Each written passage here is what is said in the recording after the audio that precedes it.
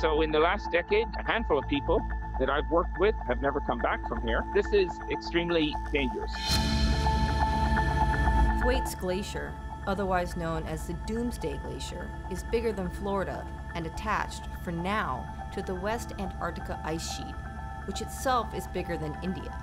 Thwaites is unique in that it's melting faster than any other glacier on Earth, and it's at the same time the one we think is the most vulnerable. It has a kind of an unusual shape in that when you start at the coastline of Antarctica at Thwaites and you work your way inland back to South Pole, the bed underneath it, the seafloor becomes deeper and deeper.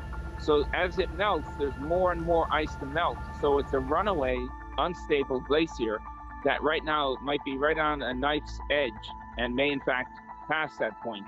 The knife's edge for Thwaites is when it melts and collapses, an ominous event lurking somewhere in the future. Thwaites does hold the possibility to change the global coastline by something of scale 3 meters, say.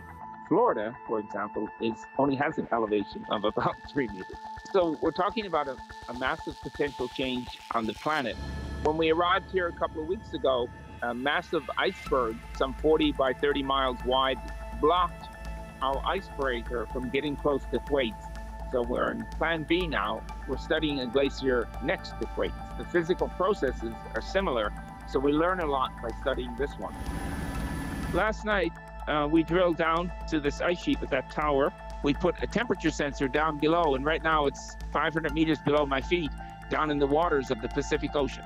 Glaciers are losing mass around the world. The Antarctic lost 51 billion tons of ice between 1992 and 2001. That amount nearly quadrupled between 2012 and 2016 to 199 billion tons.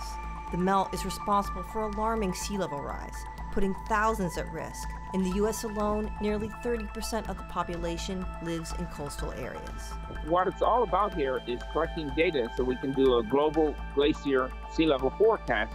At airports around the world, there are temperature sensors, and then there's something called the weather equation. It's a mathematical equation, and that is the forecast that shows up every day on your television or your iPhone. And this is an attempt at solving an equation that's way more difficult, a glacier equation.